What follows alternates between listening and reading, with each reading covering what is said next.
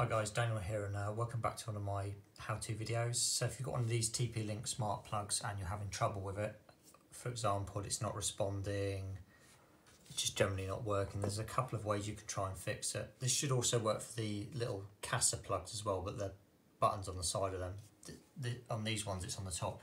This is the button I'm talking about here, this little one, not this front one. That's the on and off switch and the status indicator. Like at the moment it's green, so it means it's working on the Wi-Fi. If it was amber, it wouldn't be on the Wi-Fi.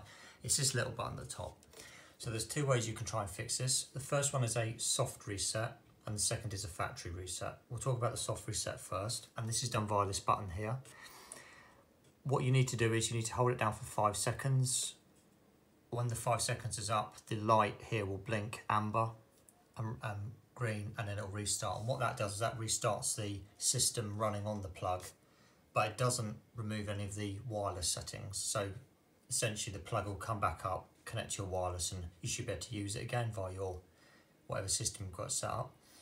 If that doesn't work and it's still not responding, the second option is to do a factory reset. Obviously with a factory reset, it is what it says it is. It wipes the plug back to the bare basic settings like when you just bought it out of the box. Sometimes you need to do this because settings get corrupted, config files don't work, etc. And this is how you do this one. So it's the same button again, but it's 10 seconds. Press it down for 10 seconds, restarts, it'll go amber and green, and then that's the plug reset. The only thing with doing the second method, the factory reset, is you will have to set it back up on your smartphone. I hope that helps anybody who's been having trouble with these TP-Link plugs. If you've got any questions, leave them in the comments and feel free to subscribe. Thanks.